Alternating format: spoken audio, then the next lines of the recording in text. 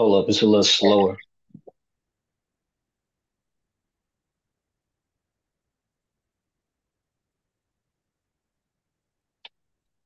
Okay, here we are. Here.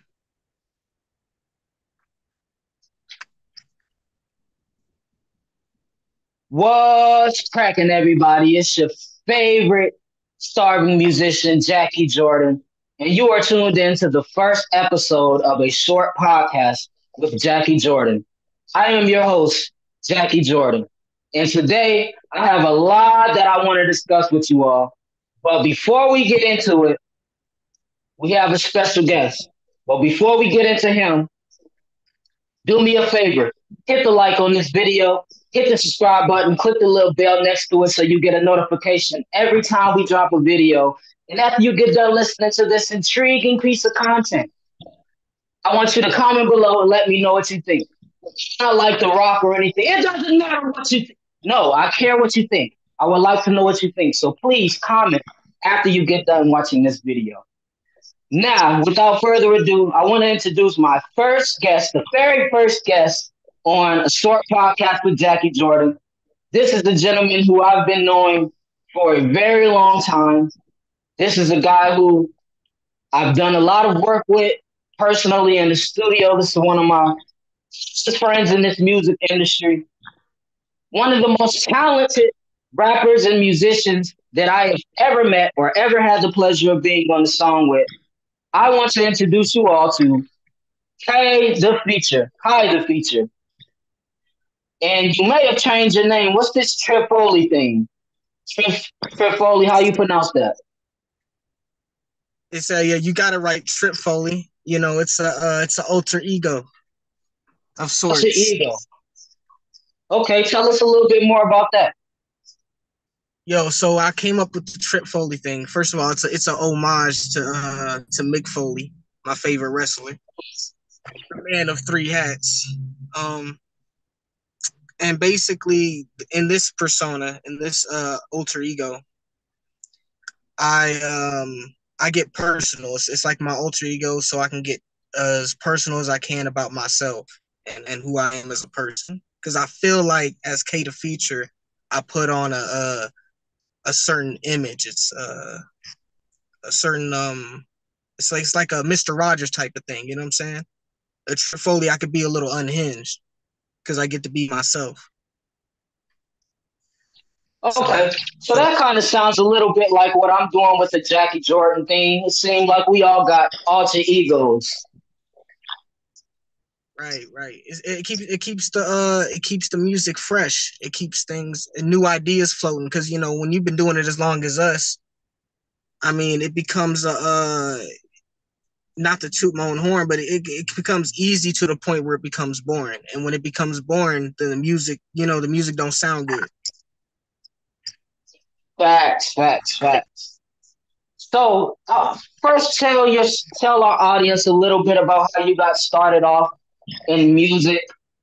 Um, and I guess we can touch a little bit on how we met. Um, I met Kai in eighth grade at Blair Middle School, and we both used to sit at this table where everybody would come to this table and they would rap and they would fucking joke and joan on each other. And I knew from very early on that this guy was so super talented. He's one of the best freestyle rappers that I've ever met personally. Even back then, like he used to rap so fast, he used to, and you couldn't really understand what the fuck he was talking about. But goddamn, this motherfucker was spitting. So tell us a little bit more about, how you got started off in music and how we met and what you thought about me the first time you met me. I'm gonna start off by saying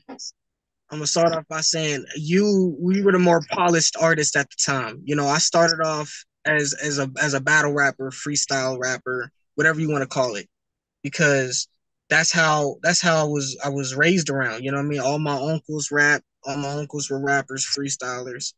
So I was always in the studio. I was brought there whether I wanted to be there or I didn't want to be there. You feel me? So that's how that's how I got started with the rap shit. But by the time you met me, I was still early on, and my first thoughts, I was intimidated the first time I met you, because you were the What? one of the more. I'm gonna explain why. I'm explain why. It's not. It has nothing to do with skill set more than it's about how clean you were rapping at that age. It was like very. You had it very structured, and it was like, damn, this nigga has a formula. He has songs. He has the way he puts it together.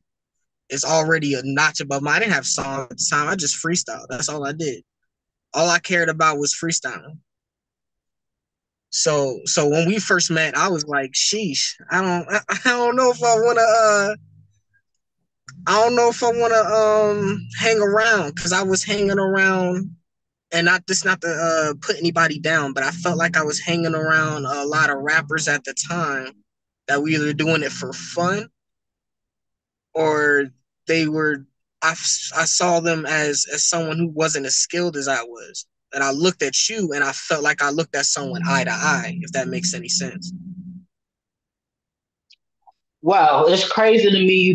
You said that you were intimidated because I kind of actually felt the same way. When I heard you lyrically, I was like, man, I'm not on that level yet. I kind of had a little bit more of the swag, more of the rapper persona. But you, when it came to just pure bars and lyrics, I didn't feel like I could compete with you at the time. So it's crazy to hear you say that. So I know you said you started rapping, you had other family members who was rapping and everything, but what made you want to make a career out of it? Tell me about the moment where you decided that rap was something that you wanted to do full time.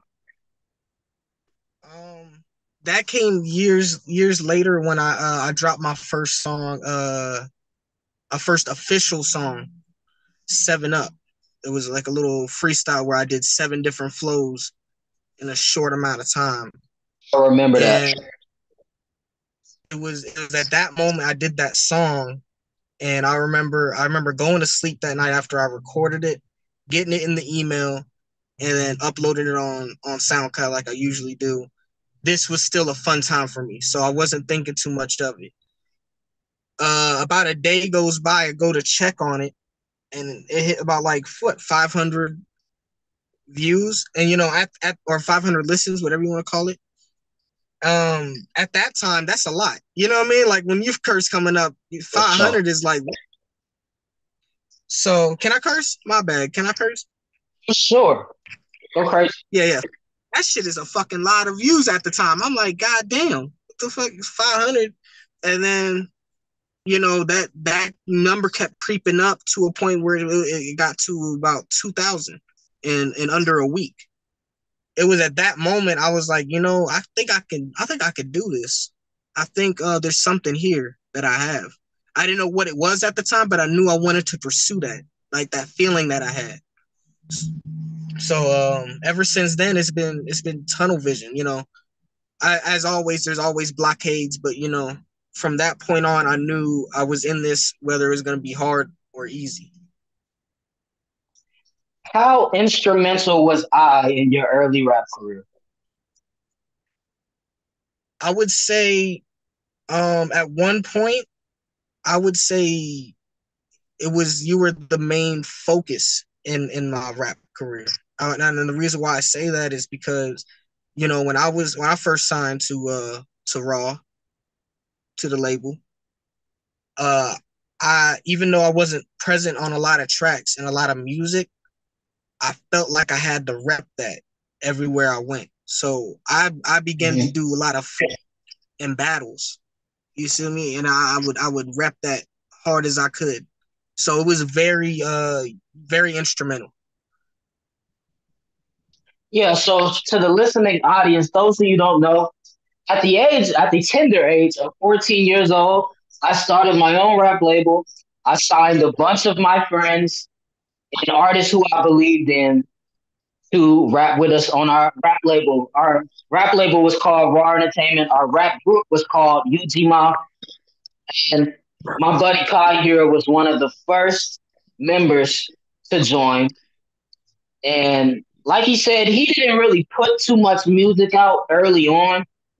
Um, if anything, he was a lot like the emotional support homie, and he would always come and give us, just what we should do with the songs. He worked very heavily with an artist named KK, or also known as Young Picasso.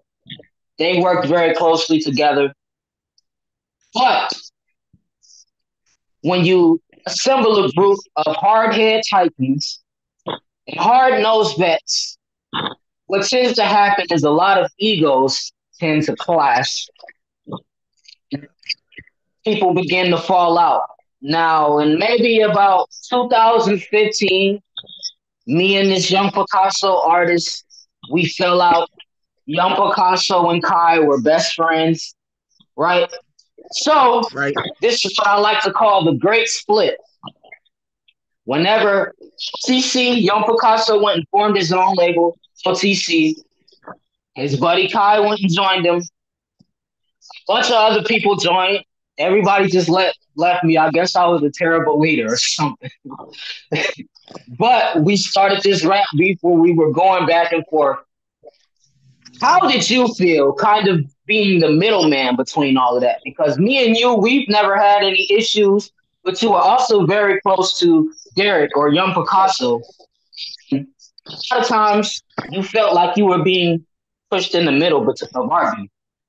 Explain how that happened for you.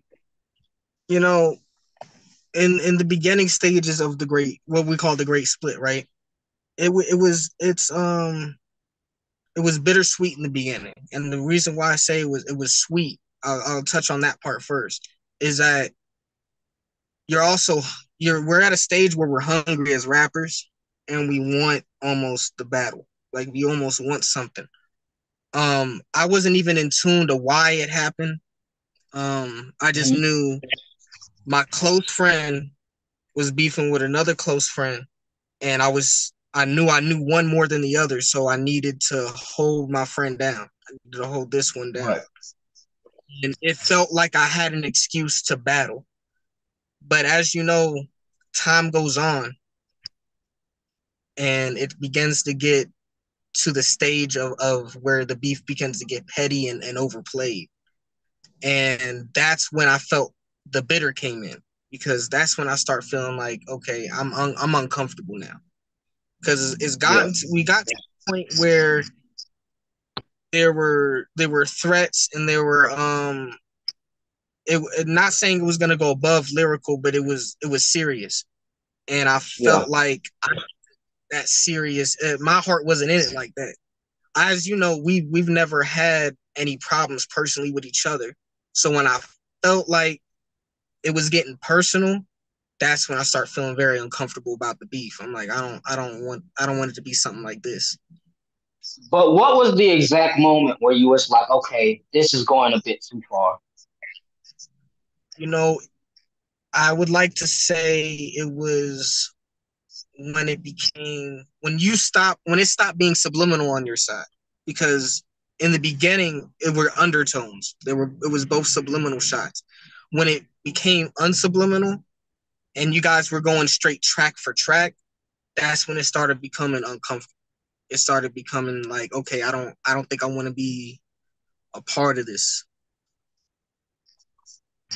Man, it was so much shit happening at that time. I can't even really remember all of it, but I just know that it was a bunch of people butting heads. It was not only me and Young Picasso, but it was also Mandy and Young Picasso. They were bumping heads. Mandy decided that he no longer wanted to be in the group because he didn't want to have any affiliation with Young Picasso. So that eventually, in some way, led to me and Mandy beefing with each other because he left the group and started to align himself with TDG, who was our rival group at the time. And me being close to Mandy, I kind of felt like it was some betrayal type of thing going on. So this led to 2, 3 years of beefing back and forth diss songs between me and this person. Now, what made me Young Picasso's beef was a lot of the times where I was dissing Mandy, when I was dissing CDG, he thought I was dissing him.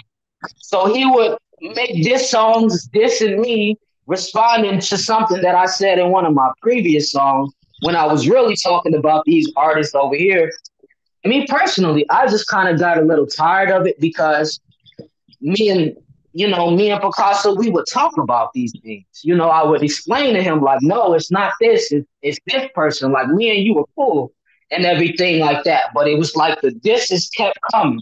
So eventually I got to a point to where I was just like, nah, fuck this. Like I gotta stand on my own 2 feet here. And whenever we did the song Soul Food, you remember that? Yeah, I remember that song. I remember that. Soul Food. Whenever we finally decided, okay, CC, UGMAF, we gonna come back together, we gonna work together. And we did that by the song Soul Food. Now I know not everybody listening to this knows about this song, but this is a song in which I took it upon myself. I'm gonna take full accountability for this. I'm like, man, this is my version of the control verse, right?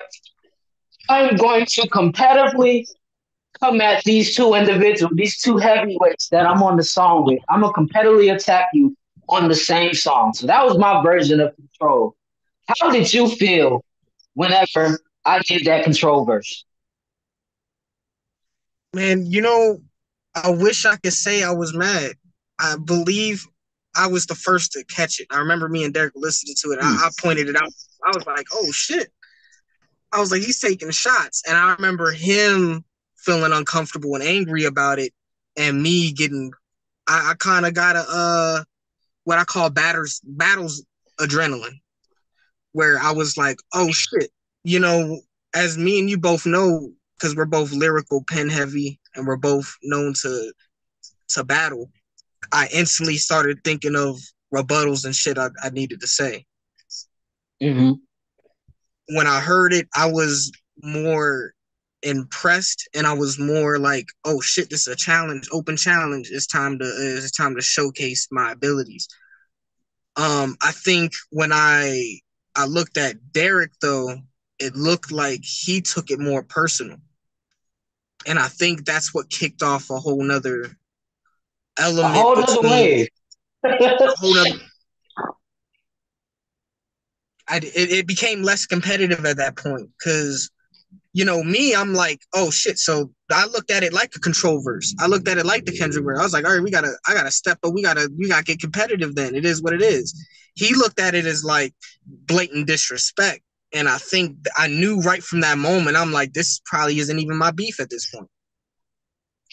And look, for me, I can say this honestly, it was coming from a place of bitterness because I had felt like I had done my best to kind of showcase all of the other artists on the label.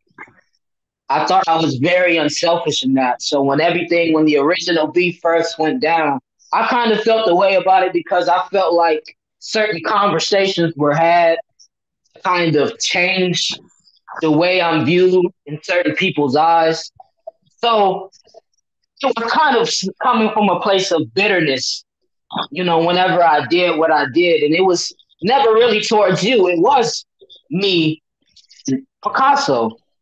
It was our beef. But when that happened, like you said, it did string off a completely different battle had happened after that. And I remember dropping the back to back freestyle that summer where I went at everybody. At that time, it was still, kind of just subliminals back and forth. We didn't start going bar for bar, actually calling each other out until we dropped the Urban Legends 2 project in 2000, at the top of 2016. Um, that was the one with me, Taz, and Marcus. This was after the first project with the original UGMAF group.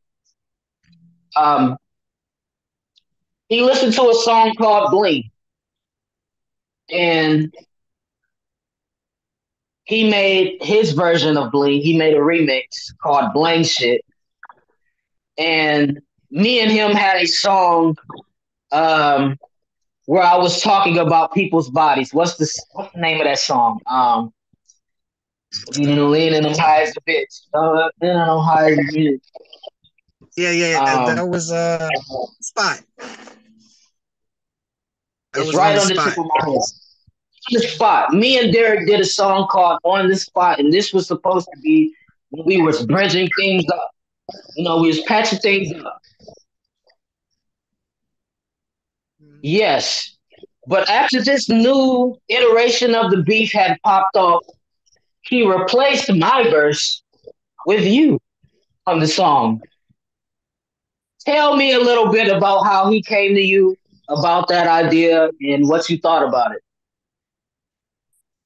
Um, at the time, I didn't even know it reoccurred. I thought everything was squashed. So when he brought it up to me, this is where I his betrayal came towards me a little bit, and I'll explain that because he didn't let me know that's what was going. That's the reason why I was going on this other remix. I thought I was going on this other remix because he just wanted a different verse. I remember the overall consensus was he wasn't feeling your verse, so Hmm. another remix. And I was like, That's all one of right, my favorite verses, by the way. yo, looking back at that verse, I was like, this is some real. I hope you take this as a compliment. This is some real like relapse Eminem type shit. I was like, this That's is what some it was intended to be. It was intended to kind of be a little weird and a little, but that shit was hard though. right.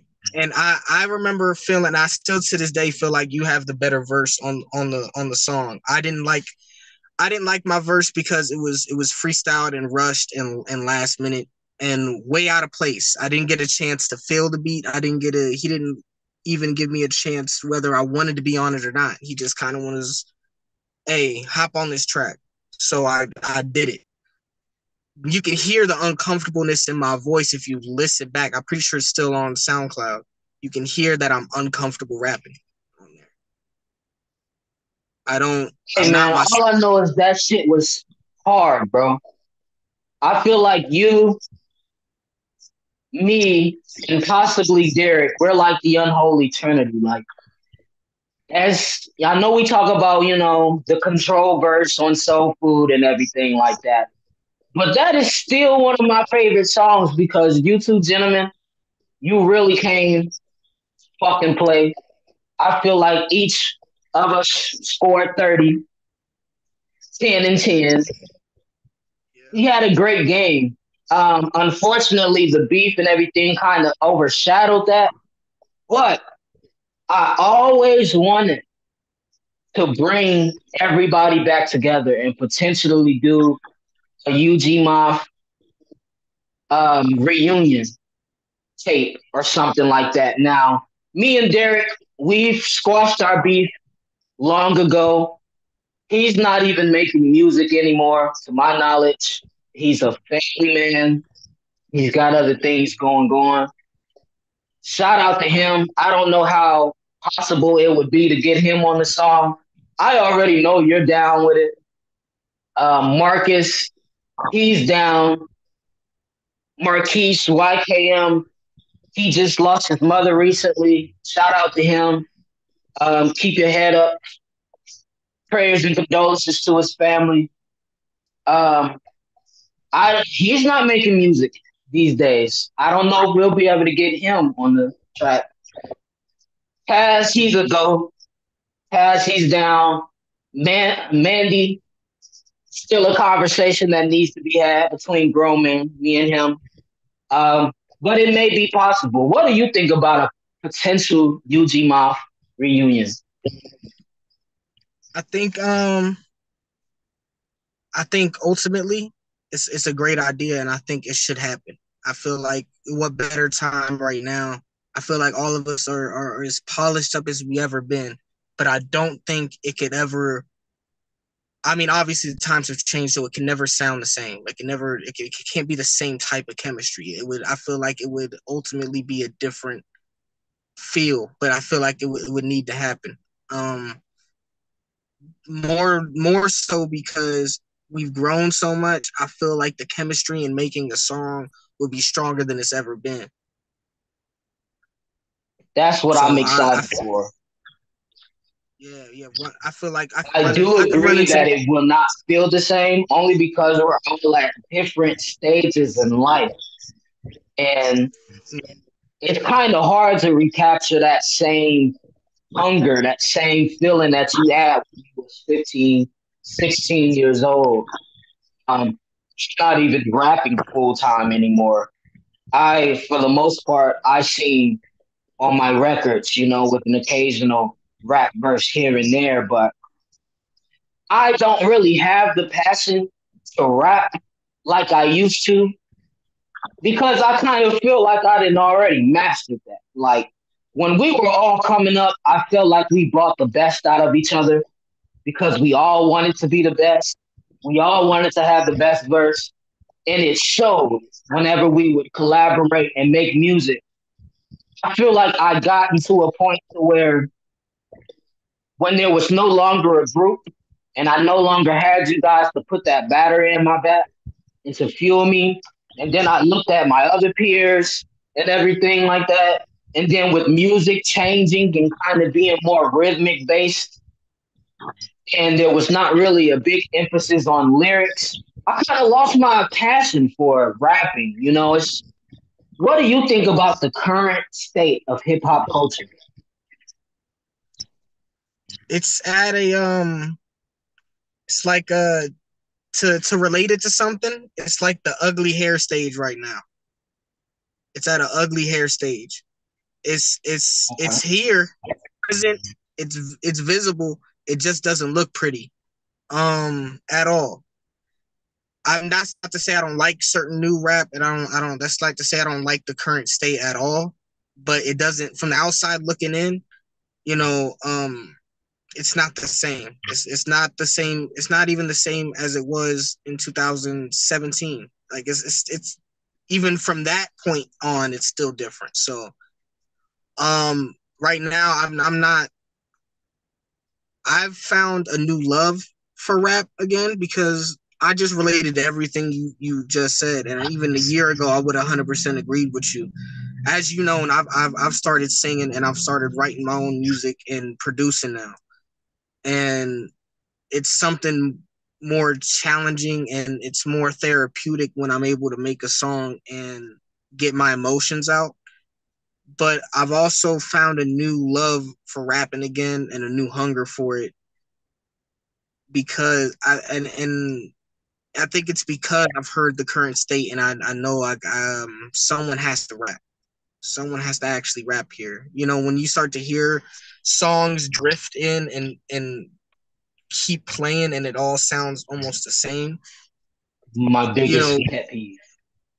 yeah, it's frustrating. It's like but it almost awakened me back up in a weird way. It was like, hold on. I was like, this could be better. This could be way better than where it's at. You know. So I guess that's to put it in a more to put it in a shorter term. Um, yeah, it's at an ugly stage, but I've every it goes through a cycle. It's a cycle. It's gonna go right back to lyricism at some point. It always it goes to club. It's gonna go to club hits for a while, where everything's gonna sound the same, and it's gonna go right back to lyricists, and then there's gonna be, it's all gonna go in one big old cycle all over again. I think we forget that as rappers and artists. I think an argument can be made that we are actually in the new golden age of hip hop. And I only say that to say because in the 90s, hip hop was still very much oppressed. Like in the 90s, it was at a point to where it was starting to get some notoriety nationwide, potentially even worldwide to a certain extent, but it was still very much oppressed. They didn't want to play it on the radios. They didn't get certain awards, but now we're at a point in hip hop to where it's so global. It is the number one genre of music in the world. It can be considered pop music. only because it's been evolved so much. You have so many different sounds to it and everything, and so many different artists and people from different cultures coming into the space. What do you think was the change or the inflection point that kind of led to hip hop being in that ugly hair stage, as you say? Um, I would say the stage hit, and I'm pretty sure you can agree or at least understand where I come from when I say it came from 2016's XXL freshman class when you started I can the agree. Yachty, the the Yachty, the Uzi, the Kodaks.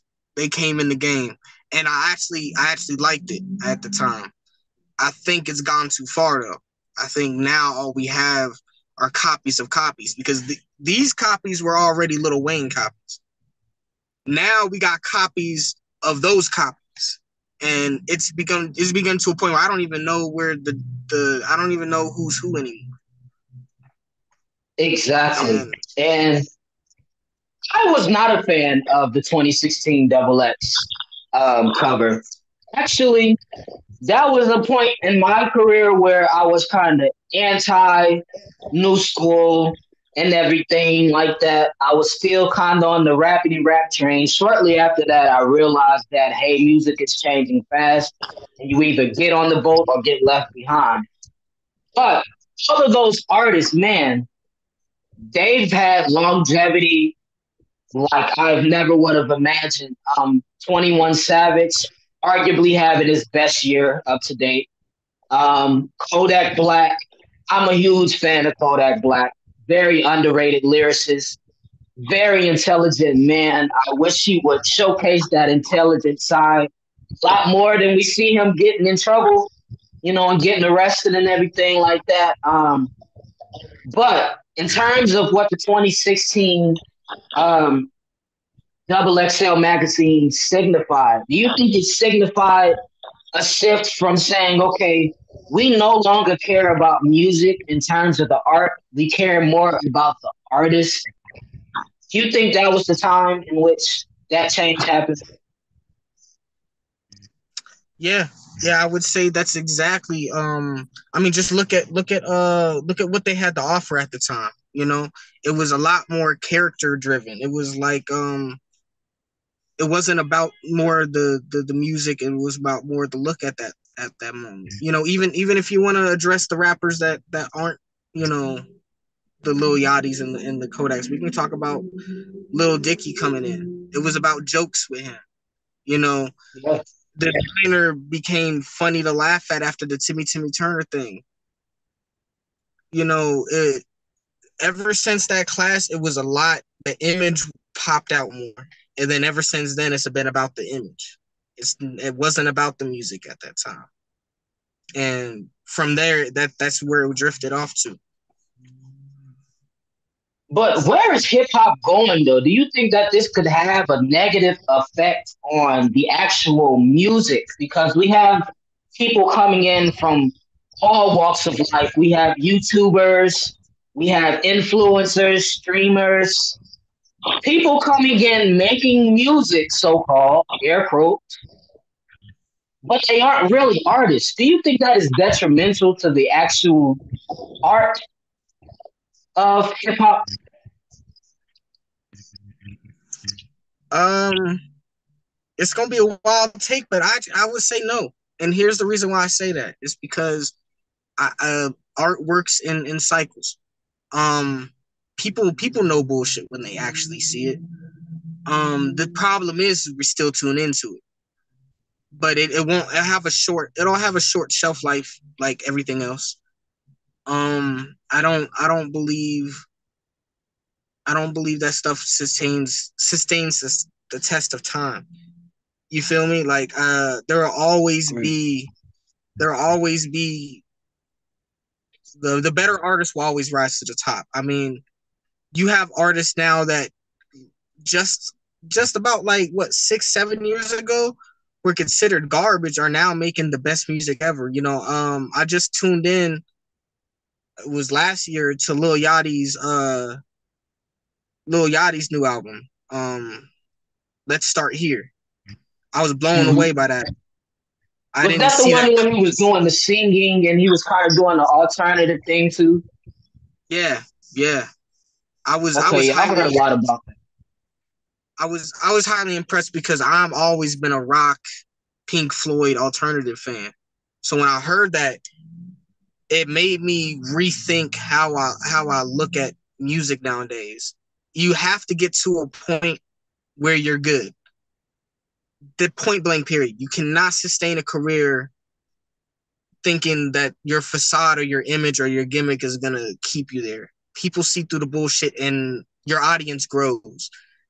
I'm not into what I was into a couple years back. You know what I mean? I back then Yeah. I used to all I wanted to listen to was fast rap when I first started rapping. I hear someone hit a fast flow, I want to smack him in the face half the time. I don't want to listen to that crap. Like put on some Marvin Gaye or something. Like I don't, you know what I mean? I don't want to listen to that. Oh, you're at your Marvin Gaye era too, I'm brother. Marvin I Gaye. literally walk around this fucking place like a 70-year-old man listening to my fucking R&B and soul from the 60s and the 70s. I don't even listen to hip hop anymore. People think that I'm playing when I say I don't fucking rap anymore. Bro, I don't even listen to hip hop anymore. I listen to strictly fucking R&B. And man, I agree with you. I think hip hop is in a really interesting place. I do think that there is going to be a decrease in the quality of music. Just looking at the labels business model, like you said, it's not the same as it was in 2017. Um, but just in terms of the overall culture, I think that the great artists are going to shine through no matter what. But as independent artists, we have to say that, yeah, we can have good music, but we also have to know that that's not all that comes with it. Like, a lot of people see these little shades and they're like, oh, why are you wearing shades? You think you're cool, you're indoors and everything. And I'm like, no, you dumb motherfucker. Branding, right? I'm gonna get my own shade fucking brand or something. But when you see the nigga with the dreads and the shades come through, bitch, you know it's Jackie Jordan in the building. I say that, man, you have to be able to have a social media presence. You have to be able to build a community. So that's what we're doing with this podcast. That's what we're doing with all of the other content that we have to come. This is our very first episode of a short podcast with Jackie Jordan. I don't want to make this podcast too guest based. Now and then, I want to bring in great guests like my man Kai here to come in and give you an interesting perspective on music and pop culture. Um, we got a lot of great things coming in this next few weeks. I'm gonna have my man Marcus on from UGMAF. He gonna give his side of the story of the whole raw entertainment thing. Um, but man, before I let you get out of here, man, I just want to catch up with you, man. I know that you're a father now. I want you to talk a little bit more about fatherhood and what's that like, and also if you have any new projects or anything that you're working on, you want to plug to the people. This will be the time to do all that. The floor is yours, brother. All right. Fatherhood sucks. Let me stop. I love my son. That's why Fatherhood I have no kids, ladies and gentlemen. No, go ahead. fatherhood's amazing. I consider waiting longer than I did, but I can't Uh, argue being a father. It's the one thing that keeps me busy. It's the one thing that keeps me grounded. And I watch Mr. Rogers. So as far as fatherhood, I love that shit. But facts, facts. as far as music goes, production wise, I'll be in about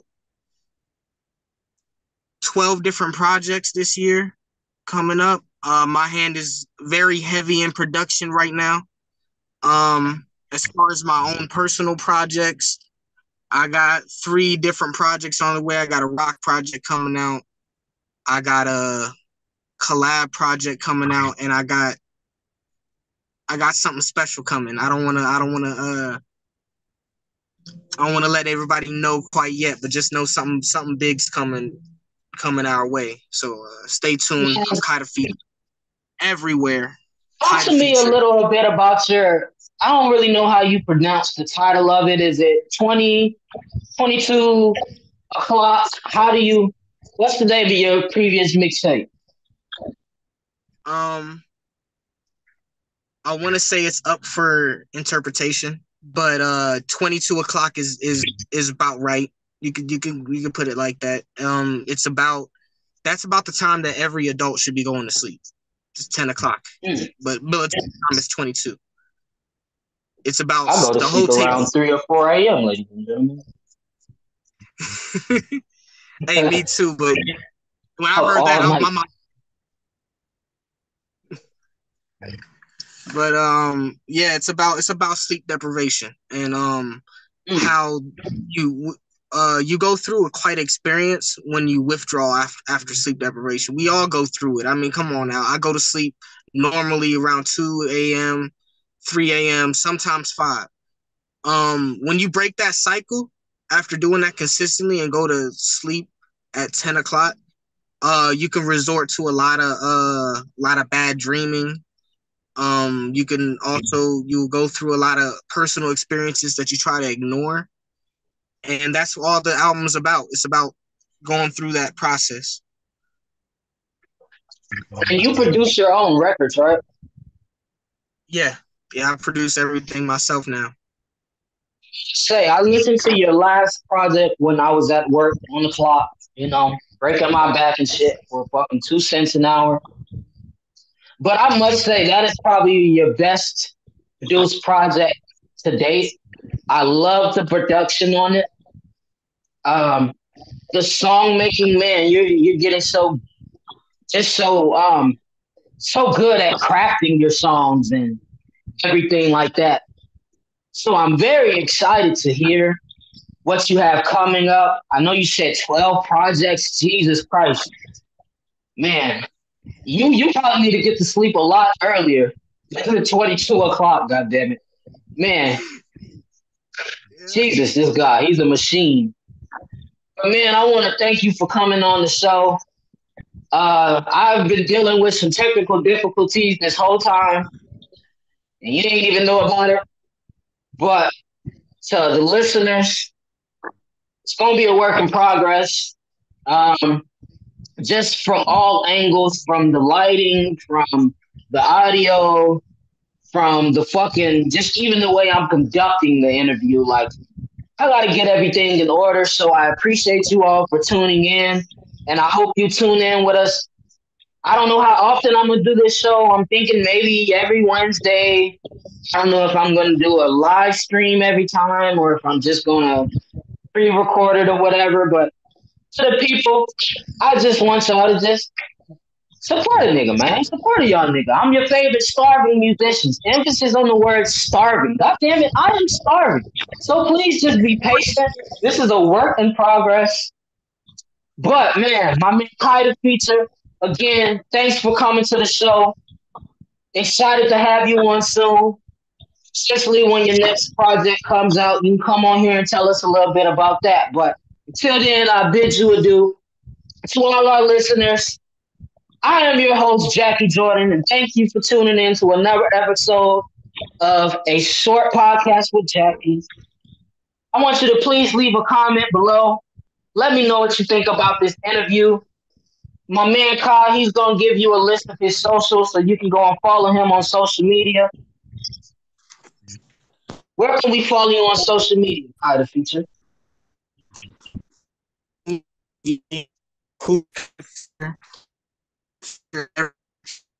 Um, Instagram, Facebook, all of that. Just type it in. You heard the man, goddammit. Go follow him on all platforms. And hit the like on this video. Hit the subscribe button. Click the little bell next to it so you get a notification every time I drop a video. Again, I'm your host, Jackie Jordan. Goodbye. Good night. Make it home safe, everybody. You don't gotta get home, but you gotta get the fuck out of here. All right, my man. I'll catch up with you later. You be easy, all right? All right, be easy, man. All right, man.